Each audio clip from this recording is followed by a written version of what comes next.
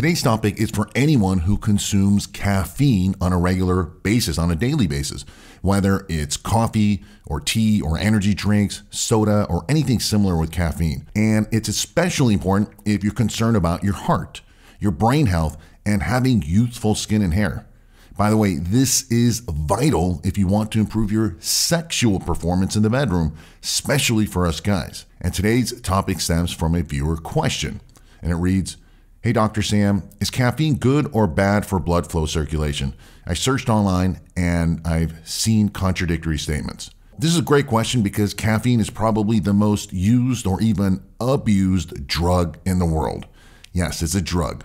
It's so powerful that Coca-Cola's original formula contained cocaine, hence the Coca in Coca-Cola. When cocaine became illegal, they needed to find a legal alternative, and they used caffeine and has been using it since. Now, what's crazy is about 90% of Americans consume caffeine on a daily basis. And coffee consumption is about 40% of the world's population and much higher in the US at 70%. And tea consumption is higher at 55% worldwide, but lower in the US at 42%. Now, the point is that most of us have a bunch of caffeine running through our veins. And speaking of veins, how does caffeine affect your blood flow? Is it good? Is it bad? Well, the answer is yes. Caffeine and caffeine products can negatively affect your circulation. Caffeine acts as basically a vasoconstrictor and constricts blood vessels and thus can decrease blood flow. Caffeine has been shown to make arteries stiff, which contributes to coronary artery disease or the hardening of the arteries as we age. Caffeine also increases blood pressure levels because it blocks hormones that your body produces to keep your arteries wide open.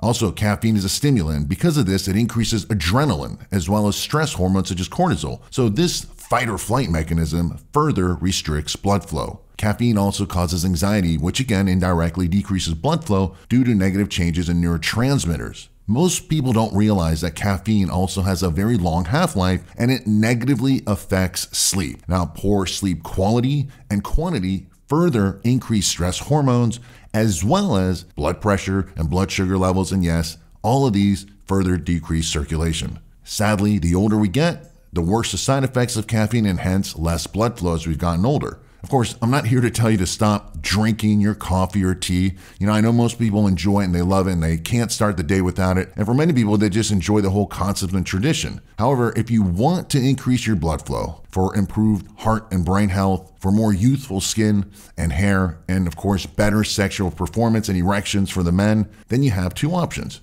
If you're not going to stop consuming caffeine, at the very least try to lower the caffeine intake by maybe 50%, like a half, or just take specific vitamins, minerals, and herbs that will dramatically increase your blood flow and circulation. So this way you can still enjoy your caffeine and caffeine beverages.